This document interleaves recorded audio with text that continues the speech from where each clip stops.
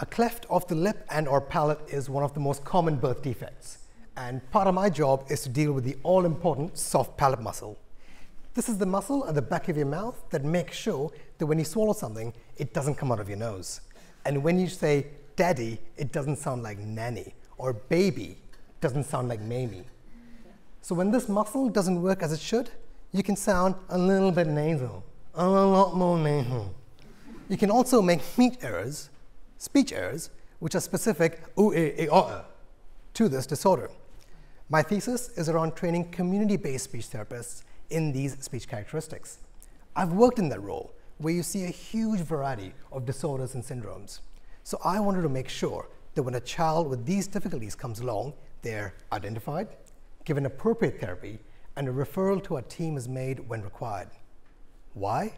Because very often, the only way to remediate that nasal tone is with surgery for speech. And those speech errors need specific techniques to fix them. Now, research shows that professionals learn best when they receive teaching from specialists in the field, compared to self-directed learning or attending seminars, which can be quite passive. This study enrolled speech therapists who were attending a cleft speech workshop run by myself and my colleague, who's an international specialist in this area.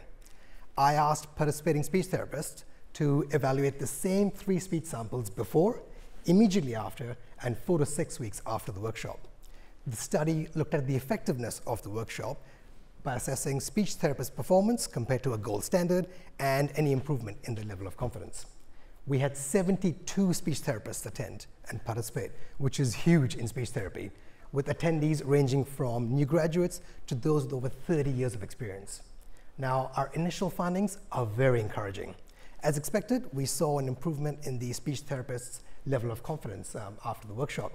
But more importantly, we saw an improvement in the accuracy of their evaluations across key speech parameters. And the gains in both measures appear to have been maintained at the 4 to 6 week follow-up. So as a professional working in this area, these findings are very satisfying. Inappropriate or delayed speech therapy can result in children with these disorders suffering through increasing frustration as they struggle in both educational and social contexts. This study shows that a practical, specialist-led intervention can improve clinical skills as well as confidence in managing cleft speech disorders. And this means that a lot more children can get the right therapy and the right treatment at the right time. Thank you.